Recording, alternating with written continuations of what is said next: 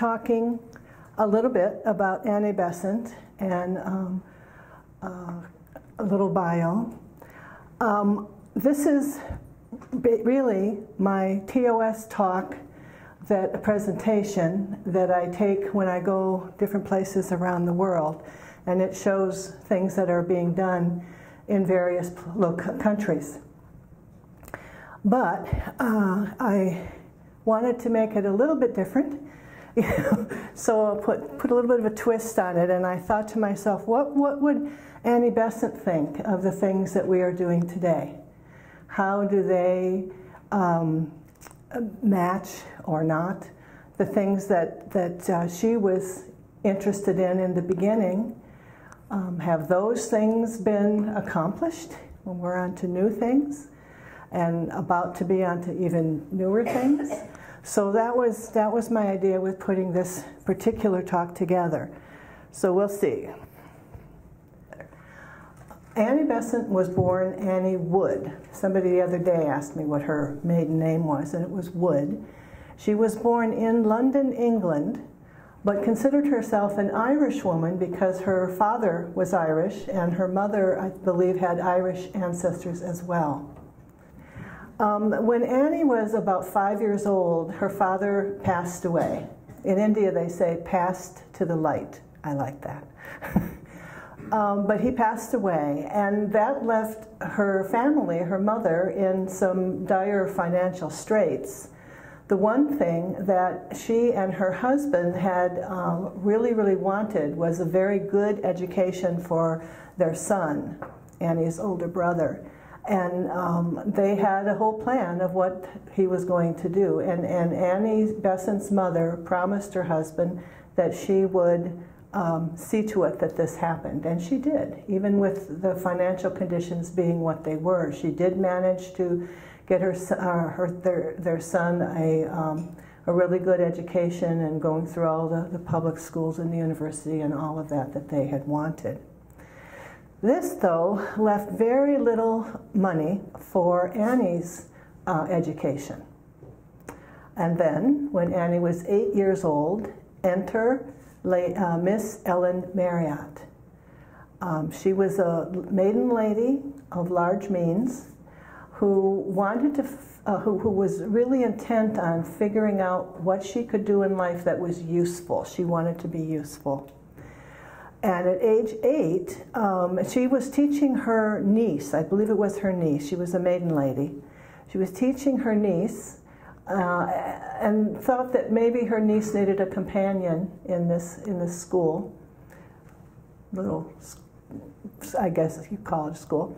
And so she met Annie and took a fancy to her and invited her to study with her niece. And over the years, there were other children that joined them. Miss Marriott turned out to be a natural teacher. She was really, really good. They were encouraged to think for themselves, to learn from nature around them. They made their own books. They made all kinds of things. And also, the other thing about Miss Marriott was that she was an evangelical Christian. She was very strict about this kind of thing. And one of the things that was done was that the children were taken to help the needy, the poor, and the sick. So this is really where Annie Besant's social consciousness was born, was in Miss Marriott's classes. Annie married unhappily, as I say there, and had 2 children. I guess in this day and age, I can just go ahead and say it, that one of the big problems, and I read this in Annie Besant's autobiography, she wrote it herself, so it wasn't something somebody else said about her. She and her mother were extremely close. Her mother was very good to her, and they loved each other very much, and she always looked out for Annie's best interests, except in one area, and that would be our judgment today, I think, that except in one area. And it was very common in the Victorian age, I think, for ladies, young ladies' mothers, not to tell them anything whatsoever about sex, and about what was expected in marriage along those lines and all of that.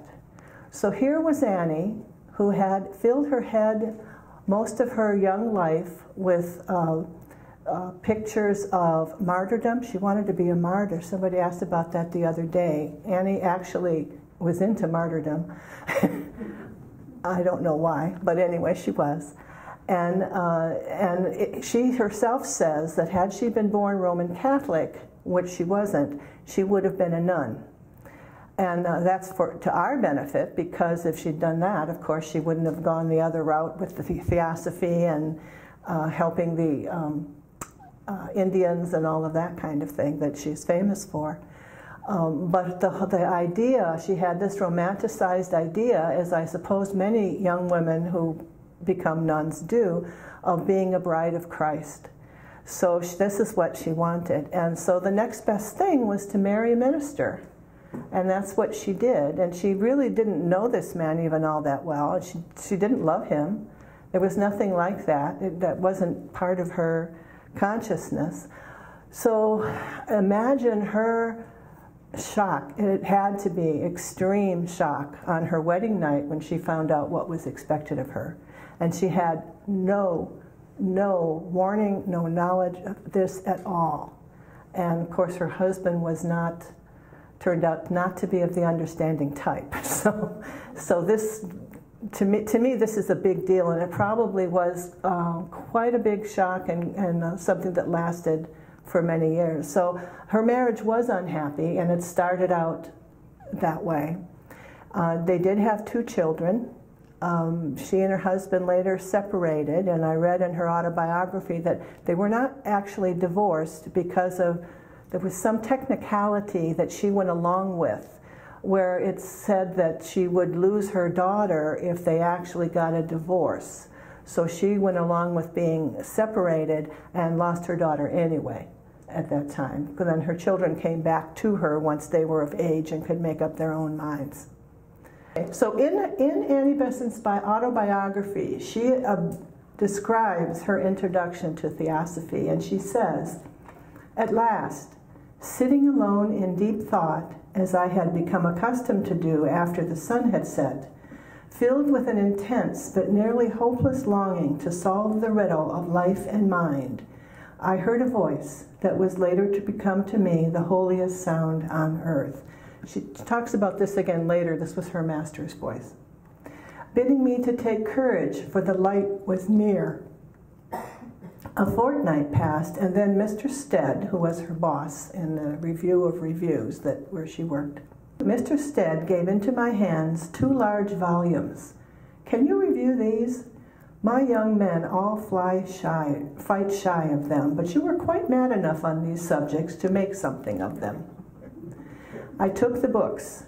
They were the 2 volumes of The Secret Doctrine, written by H.P. Blavatsky. I wrote the review and asked Mr. Stead for an introduction to the writer, and then sent a note asking to be allowed to call. I received the most cordial of notes bidding me come. So that was her introduction to HPB, The Secret Doctrine, and Theosophy. And then later, she did join the society. We all know, I think, at least somewhat about what happened after that. And then she became president of the Theosophical Society in August of 1907, after the death of Henry Steele Olcott. All right, and then she founded the Theosophical Order of Service in February 1908. This was 6 months after becoming president of the society. Part of her inaugural address said, "What of our practice? Our lodges should not be contented with the program of lectures, private and public, and with classes. The members should be known as good workers in all branches of beneficent activity. The lodge should be the center, not the circumference of our work. To the lodge for inspiration and knowledge, to the world for service and teaching." So it's sort of like Nikki's little diagram here, where the lodge is the center and then everything else goes out from there. So 6 months later, members had come to her and they had said, the first object of our society says that we are to form a nucleus of the universal brotherhood of humanity without distinction of race, creed, sex, caste, or color. And they said, we think that this should be put into action. What can we do to have it put into action? And Annie Besant's answer was to form the TOS. And in one of the issues of the Theosophist, I think it was the Theosophist, if not that, then Lucifer. Theosophist, okay.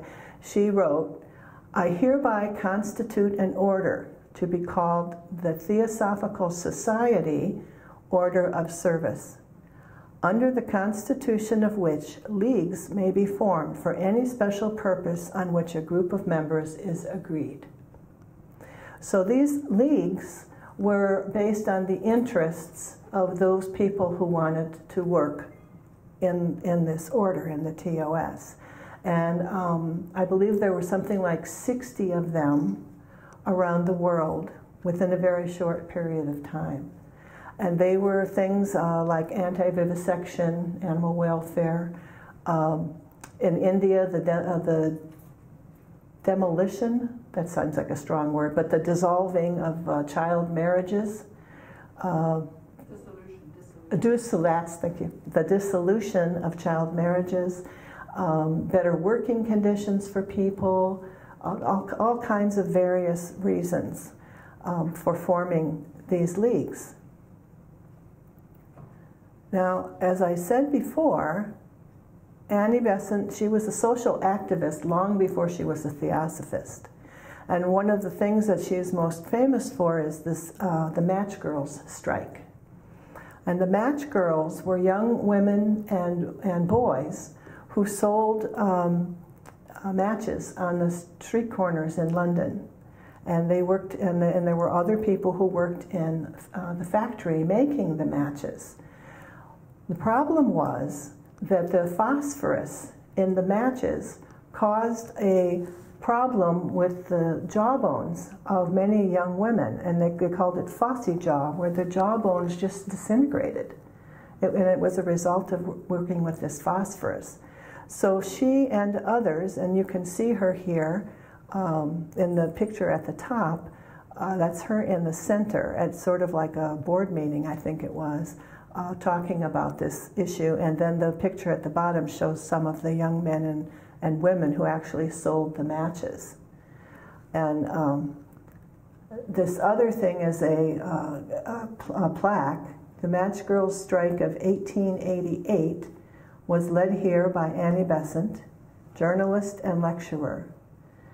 And then it talks a little bit about her. So this was one of the things that she was interested in.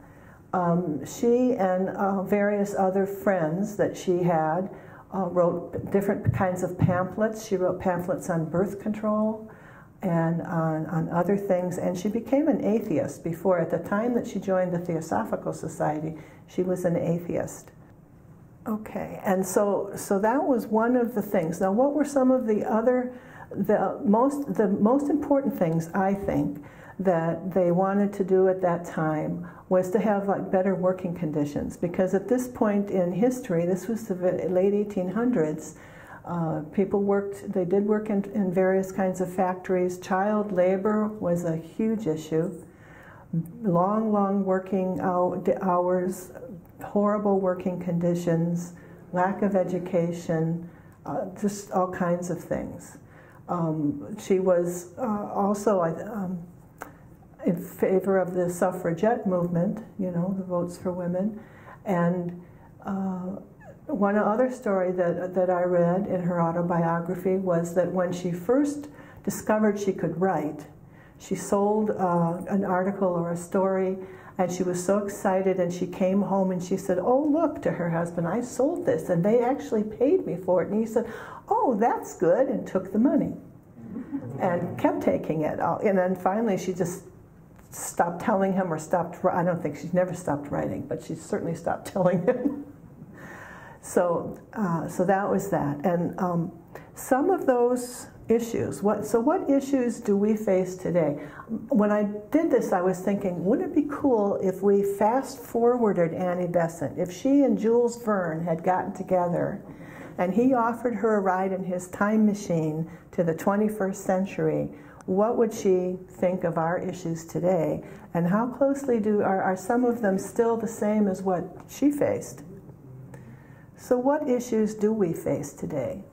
It has come to be, we talked some yesterday about the International TOS naming women's empowerment as an international issue. And it's probably been about 4 or 5 years ago now, maybe even longer. So that was really as far as I know, the first actual international issue that we had. Is that correct? Sort of, okay. And since that time, other things have evolved that, at least to my mind, and to looking at what kinds of things people are doing, what seems to be prevalent in the world. And there are three that I would name right now, and women's issues are one. Stopping violence toward women and the economic disadvantages. Education.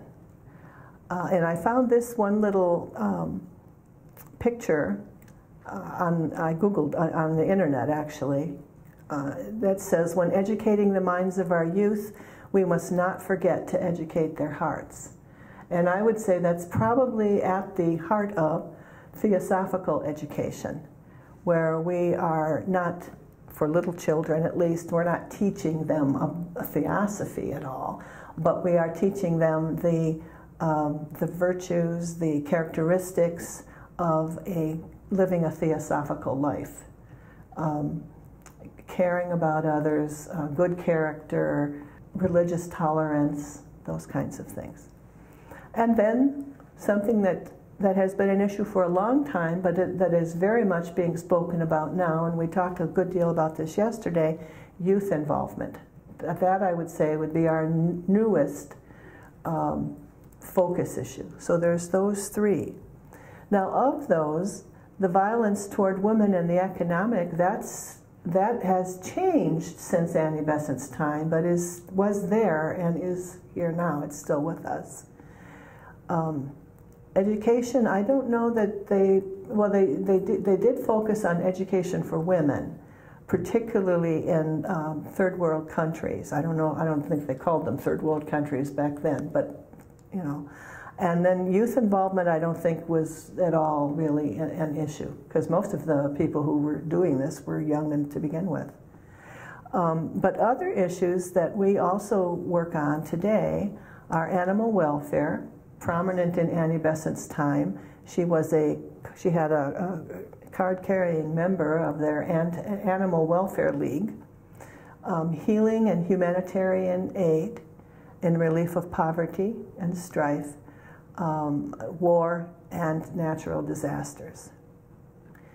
Now, going back to women's empowerment, Kofi Annan said there is no tool for development more effective than the empowerment of women. And a few of us were talking over coffee the other day about this issue, and that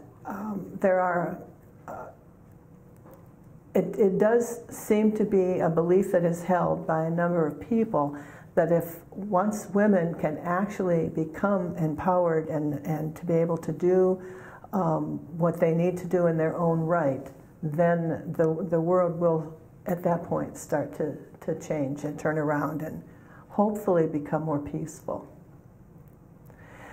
So one of the biggest focuses in the International TOS today is on women's issues, from safety to self-defense to economic empowerment. And every single one of the pictures in this particular slide is because of Deepa Padi. Deepa mentioned the billboards yesterday, and that's the billboard that they had, the various stages of a woman's life, from womb to tomb. Woman is being abused.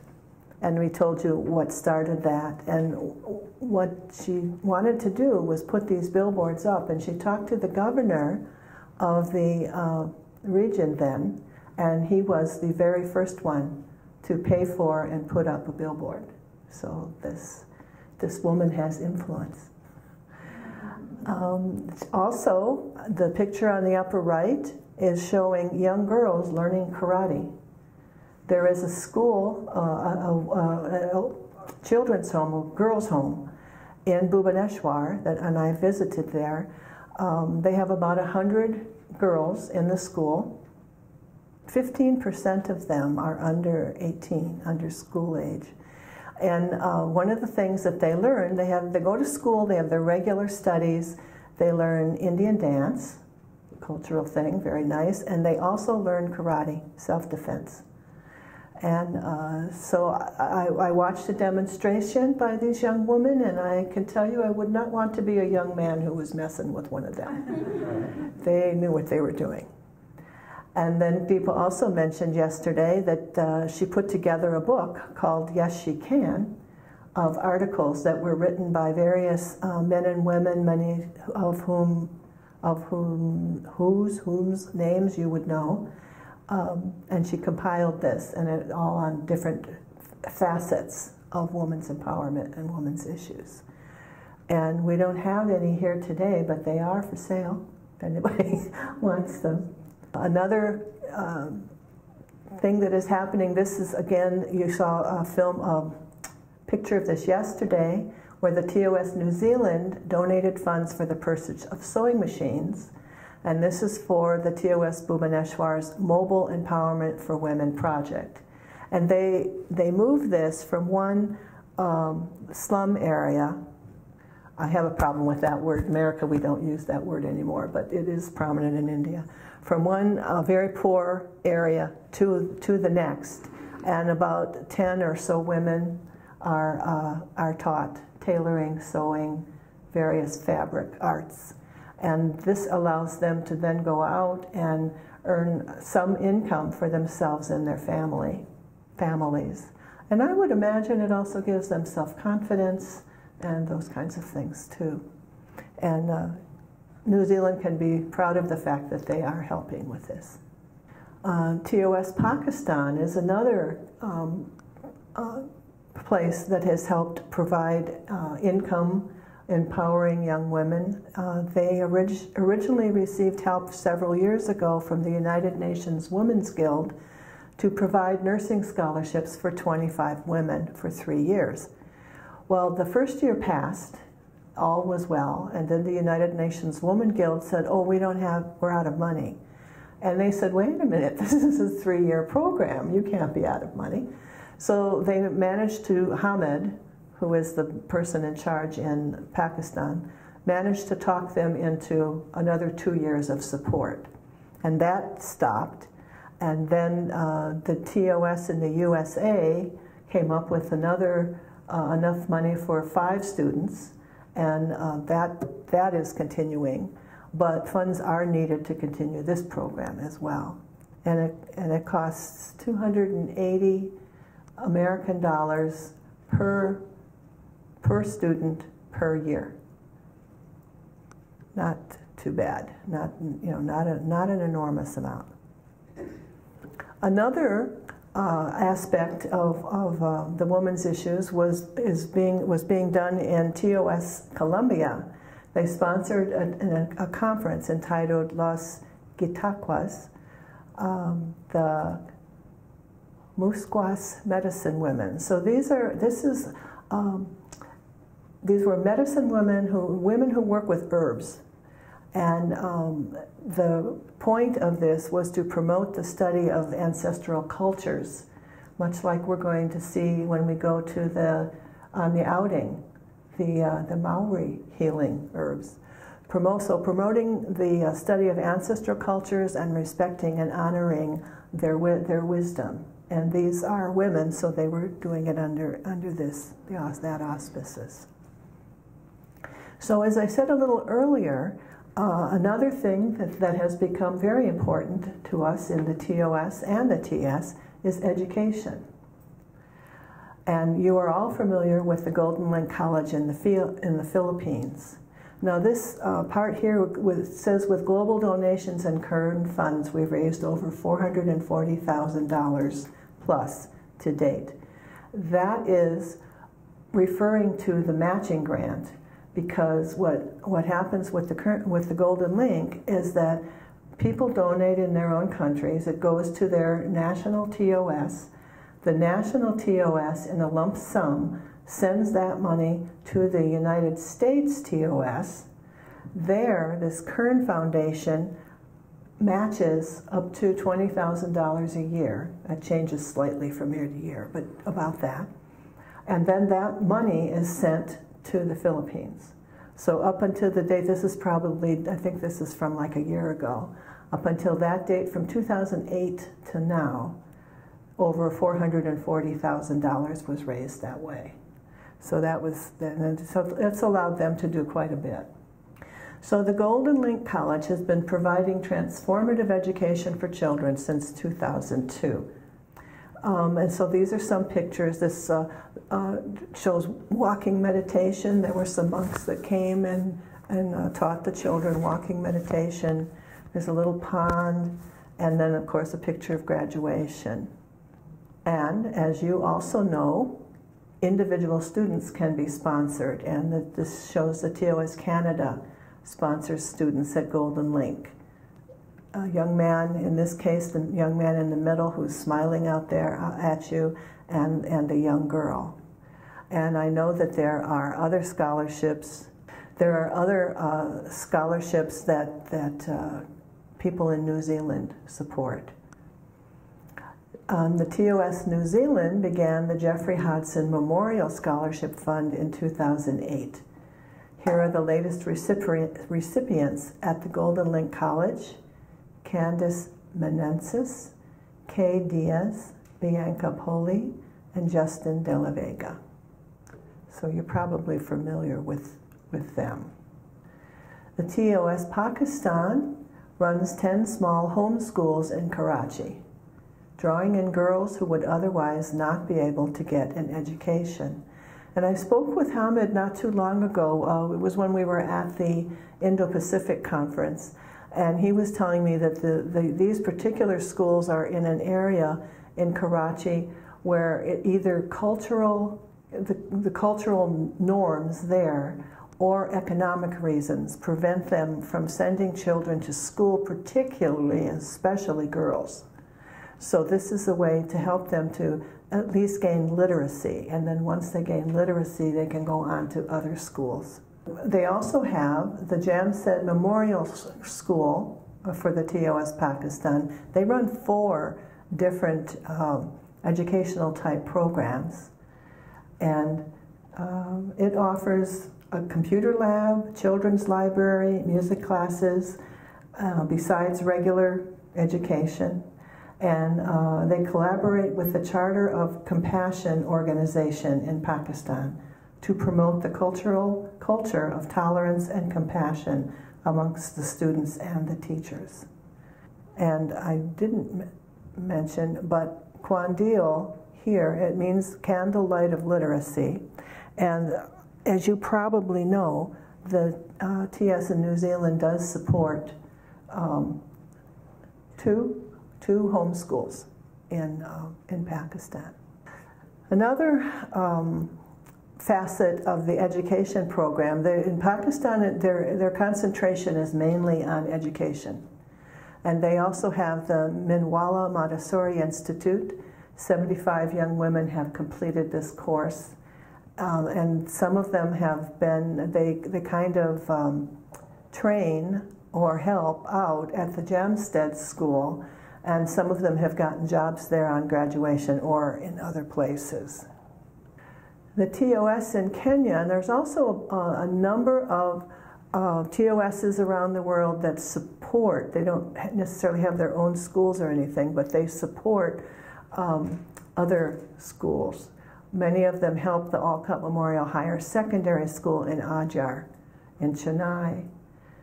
And this shows you the children. The upper right-hand picture is children in the school there. And on the other two on the left show the social welfare center, which is the little kids.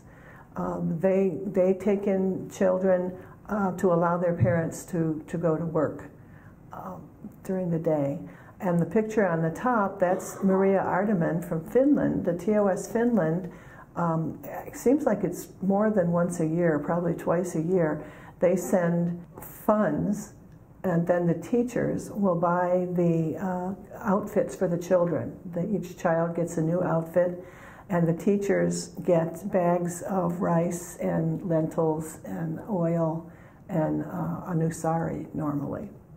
And the picture on the bottom shows the TOS France, and the TOS France supports a school in Kinshasa, in the Democratic Republic of Congo. And that's in connection with the Liberal Catholic Church, isn't it? Okay.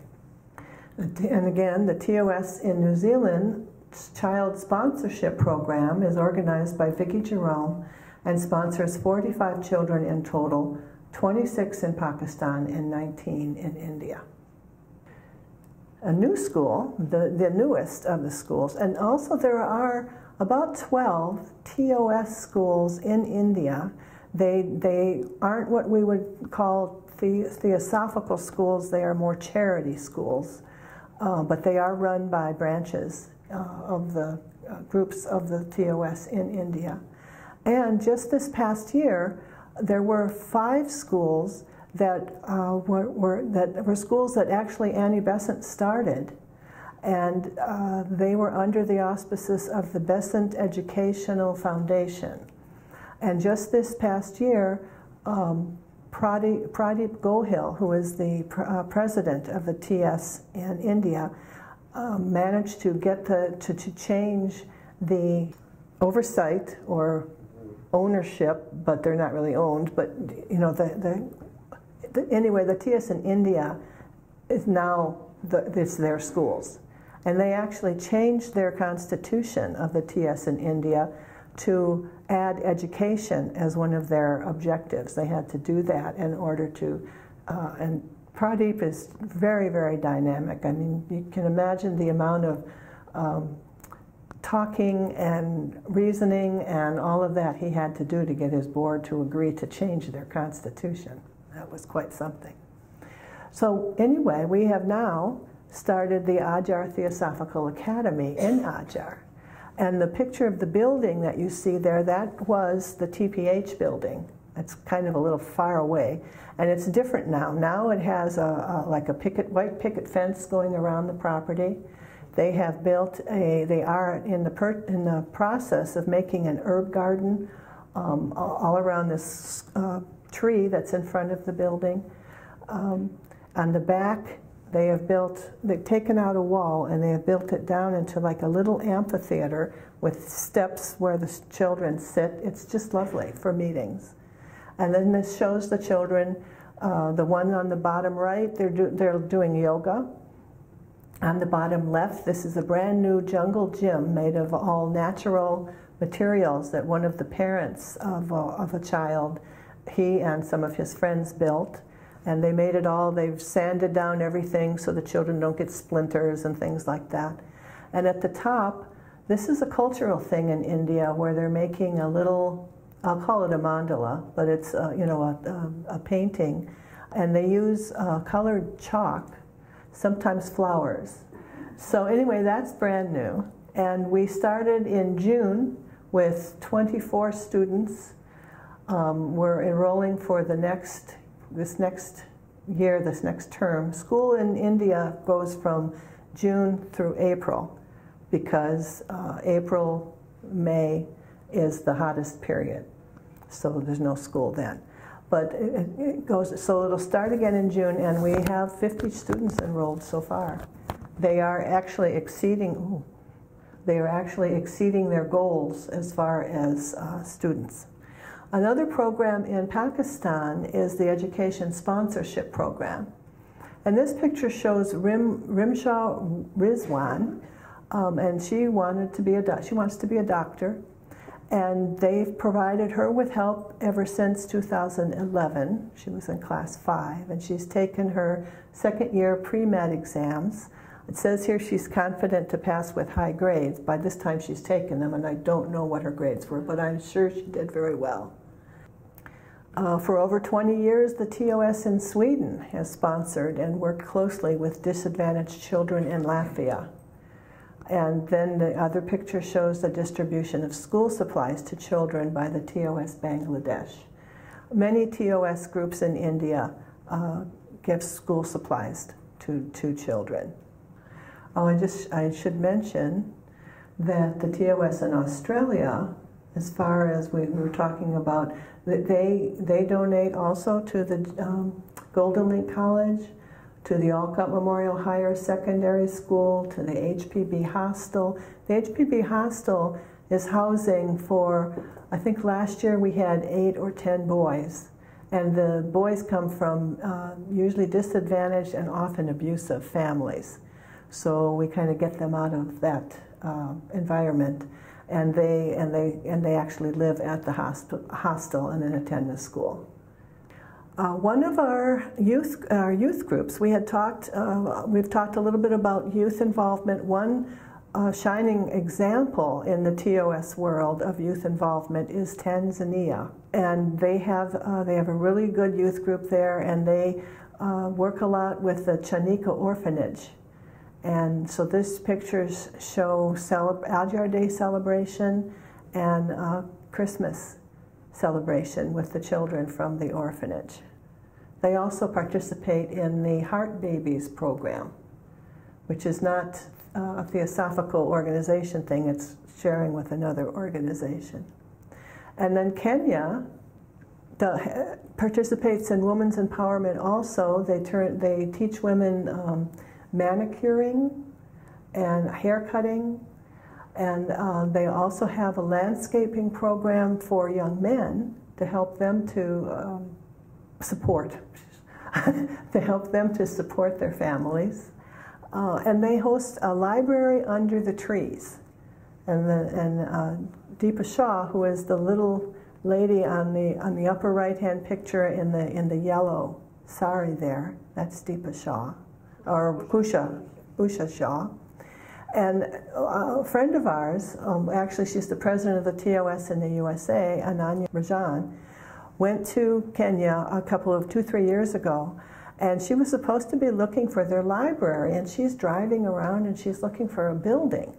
And she could not find the library, and finally she saw Usha and a bunch of children under some trees and stopped, and that's where they hold their library. And so they are read to, and they are allowed to read, and it's in English, so they're learning another language. And they also give parties for the children. That's what these other 3 pictures are. That one person in the yellow, he's on stilts.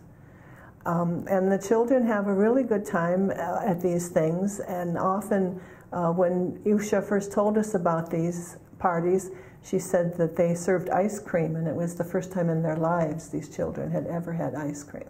In Hungary, a summer camp for gypsy children is offered. The TOS in Hungary works very closely with the gypsy community there, and they give food and clothing and very much pay attention to education. In the gypsy culture, education has not been highly prized in the past. And so this camp was like a reward for children who did well in school. So that was, an incentive. And so you can see, and they've done this for the 4th year in a row, and it's held on the property of one of their members, who has a nice property apparently.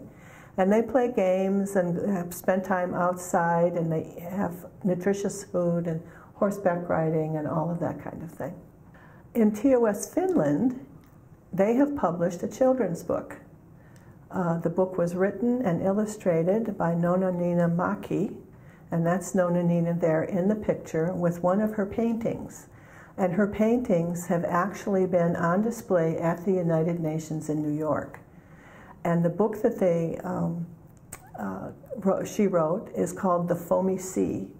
And it talks about a child being part of a family and being loved and all of that kind of thing. So these are examples of issues involving education and support of children, which is very prominent today. Probably more so, I would say, than in Annie Besant's time. That was important then, but I don't think to the degree that we're looking at it now. And then the other things that are important, and to me this spills over into youth involvement as well, because this is something that young people find attractive, is working with animals. Many members in Portugal, many members have rescued cats or dogs, and there's one member who often feeds foxes during the winter in the mountains. And of course this slide is heartrending, the one with the bear. The idea that some lives matter less is the root of all that is wrong with the world. So that's kind of sad. And these two dogs in this picture are the personal dogs of the TOS, the director, it's Jose and Isabel. That's their own dogs that they rescued, and they're now their pets. And I mentioned yesterday, or earlier today, whenever, about the volunteer program that was put on at the animal dispensary in Ojai. And this shows a picture of all the young people who volunteered to help clean up the place. And it has just gone leaps and bounds since then. In the United States, one of the programs that is supported or sponsored is the Beagle Freedom Project. This is a project that works out of California, and they rescue animals from experimental laboratories. And when I say that, I don't mean that they go in and break up things and steal animals. They do not do that. They have gone in and they have talked with these laboratories, and these are dogs and some other animals as well, but usually it's beagles, because they say they're very friendly and docile and everything. And they've been there since they were puppies, and they've done all kinds of experiments on them. And then they have talked them, the Beagle Freedom people have talked them into allowing them to take the dogs once they are finished with them. Otherwise, what they used to do was simply euthanize them. So they take the dogs and they put them into a household that have been trained to adapt these dogs to being around people as pets. And once they feel they're ready, then they adopt them out. And you can see the stages there. Another thing is, don't you love it? I purposely looked for this picture because I knew I had it, because I knew Diana would be here. But it shows Diana Dunningham-Chapotin participating in an animal rights demonstration in, I assumed it was Paris. So there she is in all her glory with her red hair. Scary. Yeah. And this, again, this is something that I think would appeal to young people today. So animal welfare has always held interest for the young. In addition, climate change and other ecological issues are of major interest to today's youth. It is my feeling that if we want their involvement, we must address the issues that most affect them. So then I've gone on, this is 2012, I dredged this one up. It's a little old, I haven't been showing it lately, but it's to the point.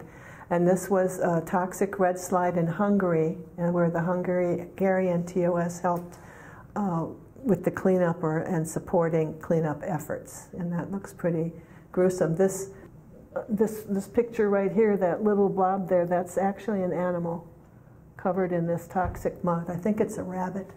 Looks like a rabbit to me, some kind of a little animal. And then you can see the fish.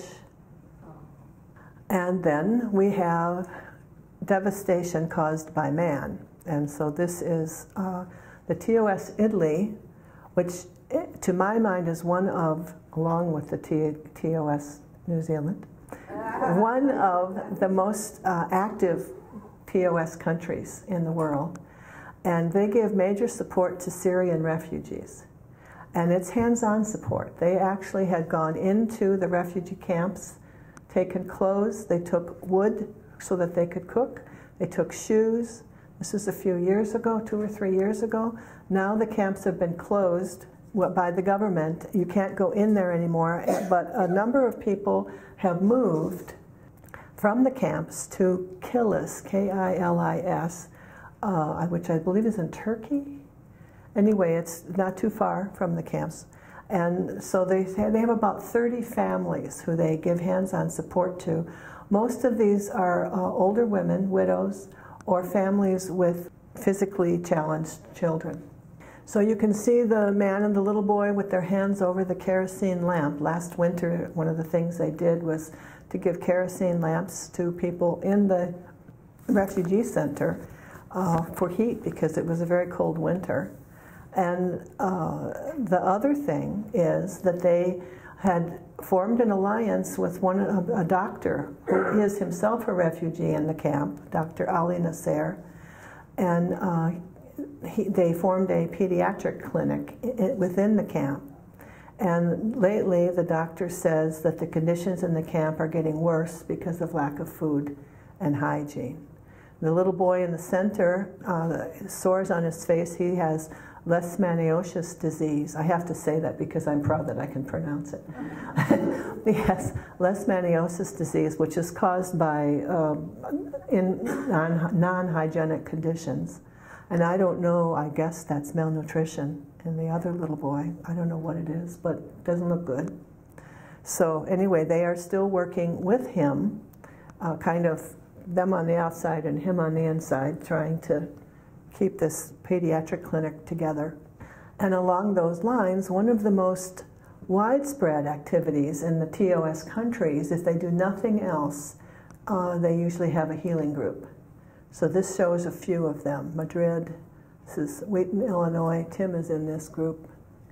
Barcelona, South America. And this used to be mobility aids used to be the main national project of the TOS in India. They changed that last year officially to women's empowerment, which I thought was pretty good. And one of the reasons is because the government has now taken over giving mobility aids to many of the people who need them. So they don't really need the TOS to do that anymore. So we changed our focus to something else. And then the little boy on the lower right, he is from Santo Domingo, Haiti. He is from Haiti. And the earthquakes in Haiti, which was a few years back now, many people lost limbs, especially children, from concrete falling on them and things like that. And if you look closely, you can see that he has a prosthetic leg there. And so the TOS in Puerto Rico, they organize like white elephant sales, that kind of thing, to gain money to then send to the doctors in Haiti, and they pay for these prostheses for these children. And even though this was a number of years ago, as you all know, children grow. So these have to be changed periodically. And so they're still working on this project. As with people, animals need healing too. And Rosie Ulix, who is one of the, she's on the board of directors of the TOS in the United States. She's also our webmaster for the international TOS. She started an animal healing service, which became international. The lists are now shared internationally.